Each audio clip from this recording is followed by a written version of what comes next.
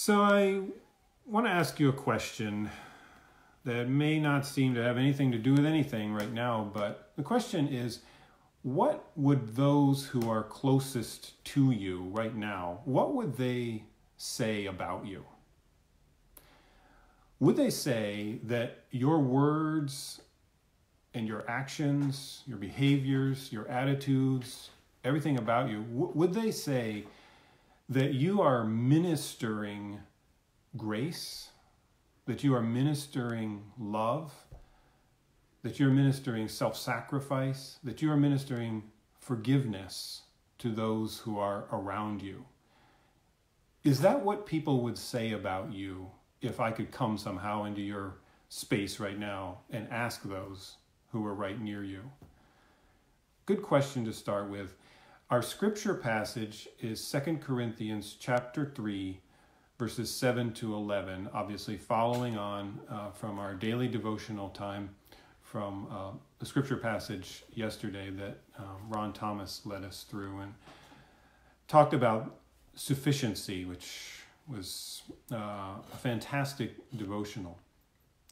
In this passage of scripture, and I'm going to read it in just a moment, in this passage of scripture, these verses 7 to 11, the Apostle Paul, continuing in his ongoing letter to the Corinthian church, builds a contrast between what we'll call the Old Covenant and the New Covenant. And we'll see that contrast, and that's really what the heart of this passage is all about. So let me take a moment and read that verse of scripture. 2 Corinthians chapter 3, beginning at verse 7. Now if the ministry of death, carved in letters on stone, came with such glory that the Israelites could not gaze at Moses' face because of its glory, which was being brought to an end, will not the ministry of the Spirit have even more glory? Verse 9, for if there was glory in the ministry of condemnation, the ministry of righteousness must far exceed it in glory. Indeed, in this case, what once had glory has come to have no glory at all, because of the glory that surpasses it. For if what was being brought to an end came with glory, much more will what is permanent have glory. Again, Paul paints this contrast between the Old Covenant and the New Covenant. What I'd like to do is simply explain a little bit about this without going into too much crazy detail, and then ask 3 questions and work out some of the answers to those questions. And that's where I'm going to ask your help in your comments. This can't be extremely interactive, but this can be something where you can respond with your comments. So be prepared to do that, if you will. Otherwise, you're just going to hear my thoughts on it, which are limited at the best. So Paul, in this passage of Scripture, again, carrying on in context with his discussion that he is describing himself as a minister of the New Covenant, from verse 5, 6, and downward, he paints 3 main contrasts between the Old Covenant and the New Covenant. I just want to explain some of those here. The first contrast between the Old Covenant and the New Covenant is that the Old Covenant is a ministry of condemnation. These don't necessarily go in the order in the text. They're a little bit more just a logical order as I was studying this. The Old Covenant is a ministry of condemnation, while the New Covenant is a ministry of righteousness. Now, what is meant by the fact that the Old Covenant is a ministry of condemnation? First, let me say this. Paul is not intending to say that the Old Covenant is evil, or it's bad, or it's intended for harm, or something like that. There are many other scripture passages in the Bible that talk about the role of the Old Covenant. And when we're talking about the Old Covenant here, we're talking about God's revelation of his law and his holiness that we see in the Old Testament. The Old Covenant is the ministry of condemnation. Well, how does it bring condemnation? Quickly, to go over how this works, God in the Old Covenant revealed his perfect law to his people. Why did he do that? Because he wanted to reveal who he is, and he is perfect, and he is absolutely holy. So he revealed to them his perfectness and his perfect law, his highest standards. The reason this Old Covenant brings condemnation is that because of sin in our lives, no one can attain to the perfection of God's law. No one can keep it perfectly. Therefore, the result of God's perfect good law, Old Covenant, being given to us is condemnation in our hearts, guilt before the Lord, because we are not able to keep the law. In contrast, the ministry, the new covenant is a ministry of righteousness. It is through Christ's perfect sacrifice and perfect life of obedience, that it is his perfect obedience, his sacrifice, that gives to us his righteousness. He stands in our place. That new covenant becomes a ministry then of righteousness to us instead of condemnation. The second big contrast between the Old Covenant and the New Covenant is that the Old Covenant is a ministry of death, and the New Covenant is a ministry of the Spirit. Contrast, interesting, between the ministry of death and the ministry of the Spirit. If we look just up into the passage that Ron had shared with us yesterday in verse 6, it tells us that the ministry, the Old Covenant, or the covenant of the letter written out, it says the letter kills, it says in verse 6. The letter kills, it brings death. Why so? Because the Bible is very clear in many, many places that the wages of sin is death. The wages of breaking God's law, the just deserts, if you will, for breaking God's law is death. We cannot exist in the presence of a holy God as sinful people. He cannot abide by that. It is therefore a ministry of death, resulting in death. But in contrast, the new covenant is a ministry of the Spirit. And Paul in verse 6 again says that this new covenant gives life. It is the Spirit who gives us the life of the Lord Jesus Christ and applies that and fills ourselves with the life of the Lord Jesus Christ. And we experience then true life through the new covenant of which Christ brings to us. Now, the final contrast between the old and the new is that the old covenant is one of a temporary type of glory, whereas the new covenant is one of a permanent, eternal, lasting glory. We're going to talk about the word glory in just a moment, but even Paul uses this expression. It's kind of awkward in English as he talks about the old covenant. He says it was being brought to an end.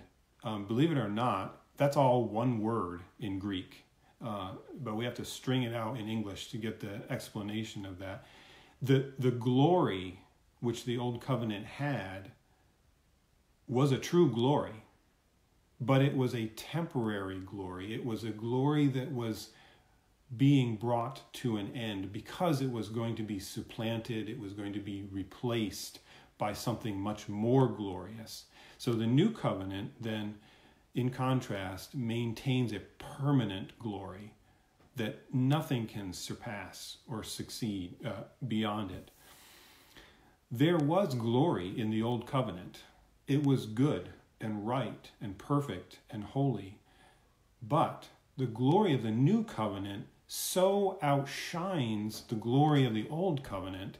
It's like the blazing brightness of the sun compared to the much softer brightness of the moon.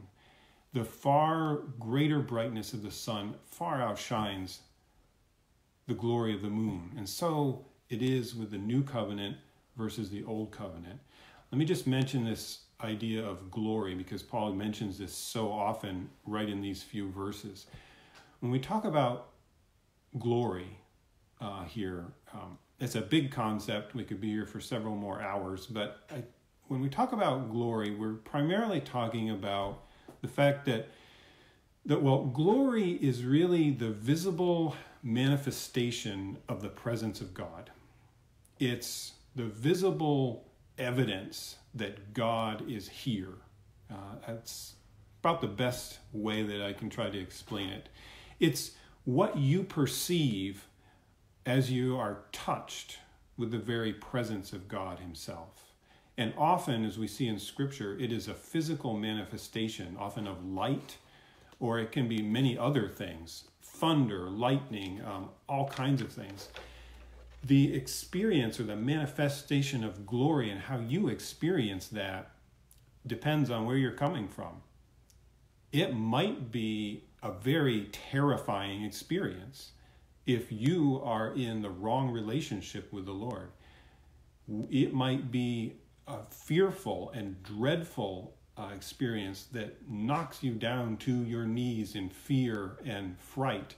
And as the Bible says, that people will call out for the stones to fall on them when the presence of God appears. Or it might be the most wonderful experience that you can have, a feeling of peace and joy, or even a physical manifestation. There's so much to talk about that, but that's essentially what the glory of God is all about. The glory seen here in the Old Covenant was a true glory. But as God has revealed himself in the new covenant, this new glory so far exceeds the old glory that it's almost like the old one evaporates in front of it.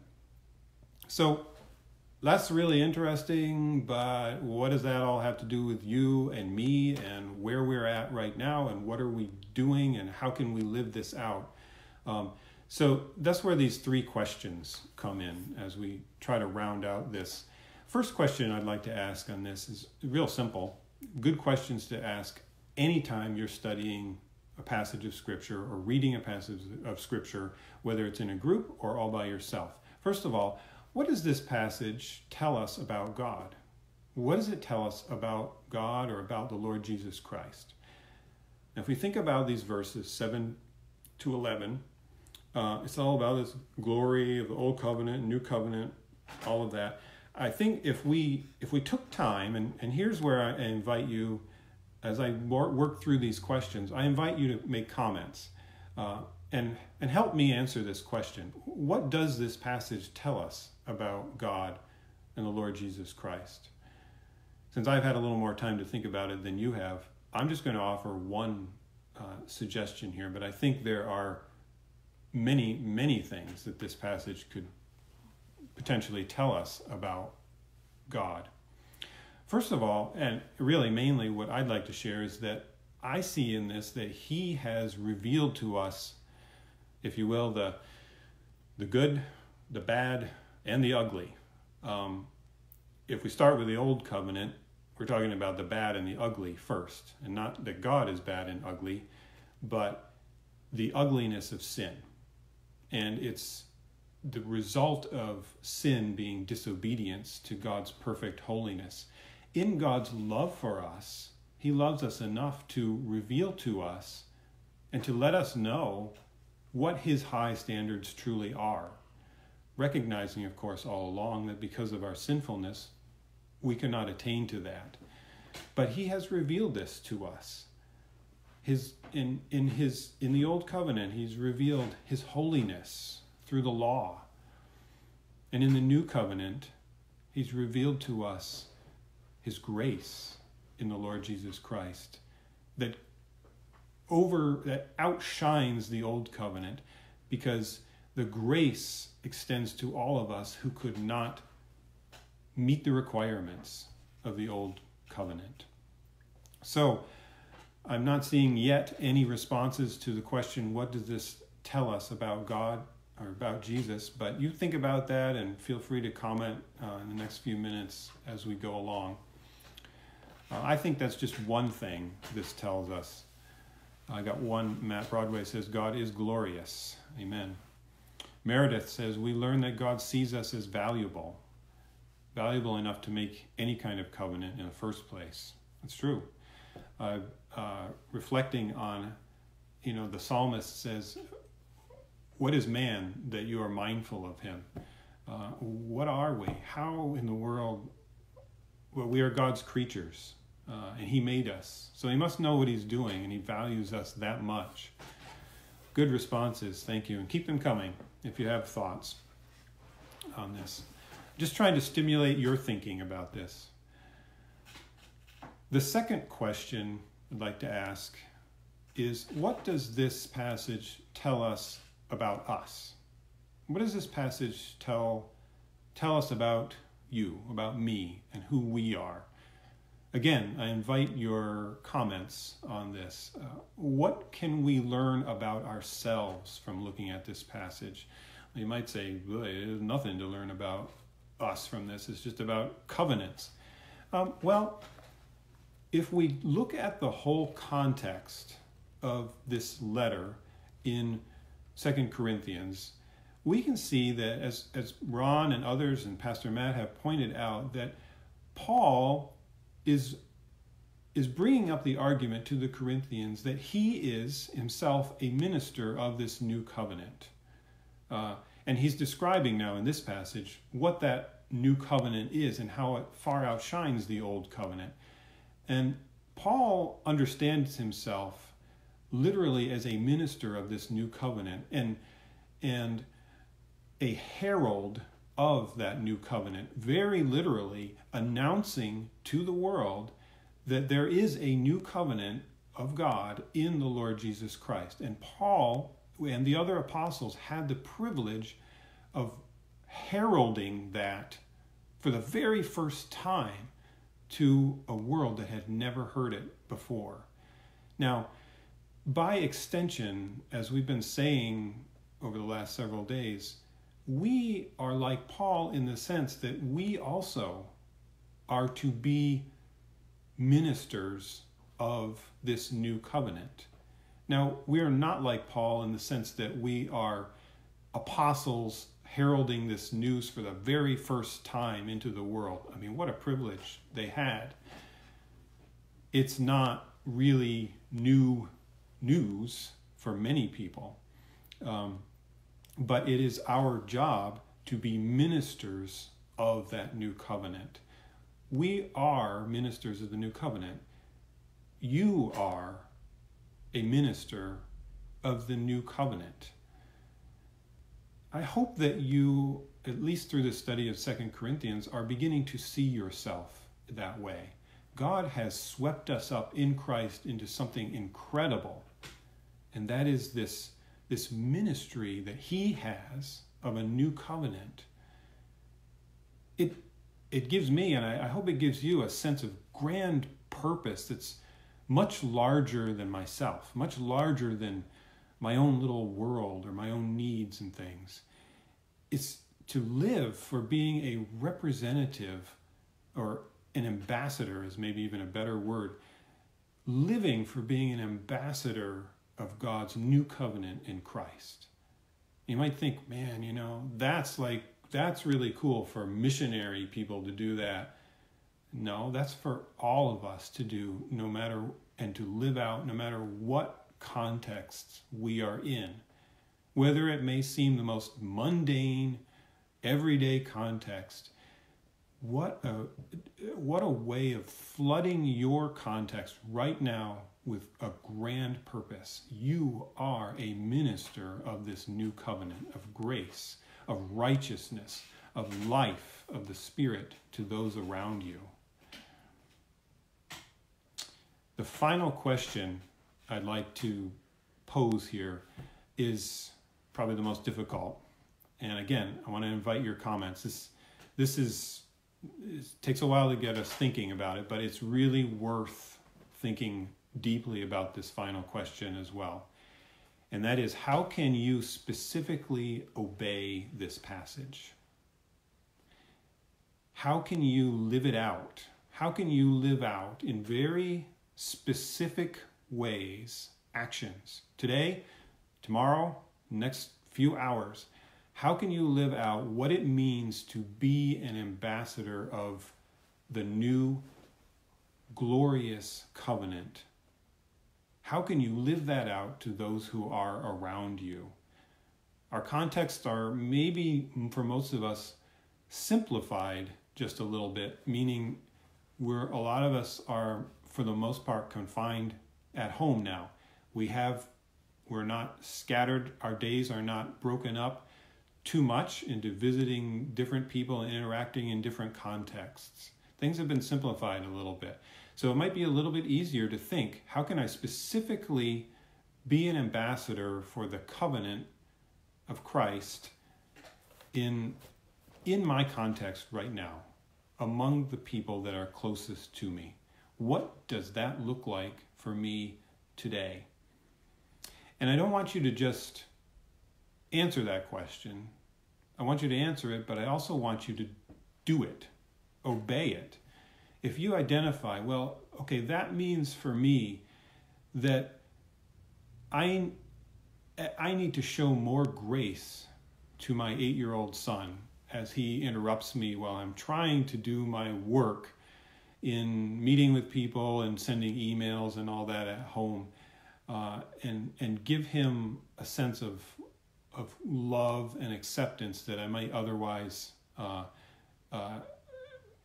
not give him, then maybe I've identified something. I need to do it then. So don't stop with identifying. I see some comments here. This is good. Think specific. What is it very specifically that you can do in the next day or so that leads you, or that is acting as a representative of this new covenant? How can you treat others differently? How can your actions be so that your life is, that people will say about you, he or she is truly a minister of that new covenant? It comes out in all what you say and what you do. I'd like to see comments about ideas and what that might look like. You might not be comfortable sharing in this particular format, a rather public way, what specific actions you need to take, and that's fine. At least think about it or make some generalized comments, but don't stop with general things in your personal life. Really think about how you're going to obey this, because that's what discipleship is all about. It is actually obeying what Jesus tells us to do. If not, we stop short of being the disciples that Jesus wants us to be. May the Lord bless you and grant you true obedience as you follow him. Thank you. Bye-bye.